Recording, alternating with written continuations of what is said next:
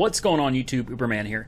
So I get a lot of questions all the time. I know for most of you probably don't even care about what happens behind the scenes, but I'm telling you guys, I spend hours and hours and hours every day answering YouTube comments, taking suggestions for new videos that people would like to see, trying to help drivers. And I know you guys don't see that. Most of you probably don't care about it. I just wanted to put that out there real quick. There's a lot more to what I do other than just sitting on a computer and playing on YouTube or something. It's a whole lot more to it than that, guys. I'm always out here trying to help drivers, and it's gotten really busy lately. Companies are coming to me with their products, and I'm not just throwing products out there. Look at my videos. You don't see me advertising a whole bunch of products because the majority of what I get is junk. I'm not going to advertise junk. Won't do it. I'm not going to get paid for selling you guys crap. You know, I have to believe that it's a value for the drivers. I'm not going to promote it. With that being said, let's move on. Is driving worth it? Is driving for Uber worth it? I can't speak so much on Lyft because I'm not on that platform. But is driving for Uber worth it? Guys, that really depends on so many different factors. Okay? This answer can vary person to person. In your market, you might have 5 drivers that swear they're making a killing, and maybe they are. You might have 20 drivers that are saying, I can't even break even, I'm losing money driving. And you know what? That's possible as well. How is this possible? How can some drivers in the same market bank and other drivers end up in the negative? How does it happen? I'll explain it to you guys. I like to call this the beat of the city. Every city has a beat. It's think of it like a heartbeat. Okay, it's a rhythm, if you will. That's the analogy I'm going to go with. It's a rhythm.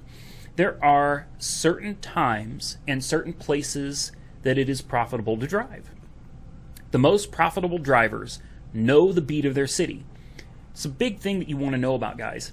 Events that are happening in your area, in the area that you're going to be driving in. You know, is there going to be a concert? Is there a football game, basketball game, baseball game, soccer? I mean, is there a hockey game? What are the events happening in your area? If you don't know this, you need to find out. Google it, look around. Find when and where big events are happening in your area, because these are going to be the most opportune times to drive. These are going to be the times that are most profitable for you. Once you learn when and where you need to be in your city, you will notice a significant increase in your earnings. Driving around aimlessly, hoping to get a ride, I mean, that's fine. You can do that. Maybe you can make a profit doing it. Not everybody can, but definitely some people make a profit just driving around aimlessly, and that's fine if it works for you. I say that to everybody. I'm here to provide you with suggestions and advice. But the fact is if you're doing it a different way for me, I'm not going to tell you you're wrong.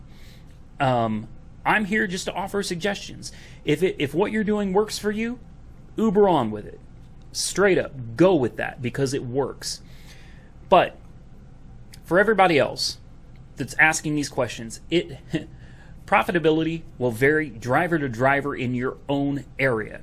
It varies city to city, state to state, throughout the country, throughout other countries worldwide. Guys, there are some places that seem to be unanimously considered unprofitable to drive in. Okay? Some people may still make money there, but it seems like everybody just says this area is absolutely not a profitable market to drive in. So I wanted to throw that out there for you guys. I cannot tell you with 100% certainty if your particular market is profitable, because truthfully, in most markets, depends on you, depends on the driver.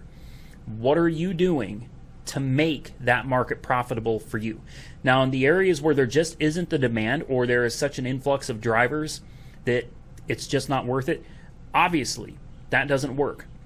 But guys, find your hot spots, okay? Find these places, know the times, know the places, be there, be ready, and you should be a profitable driver. As always, like, comment, subscribe, be safe out there, and Uber on.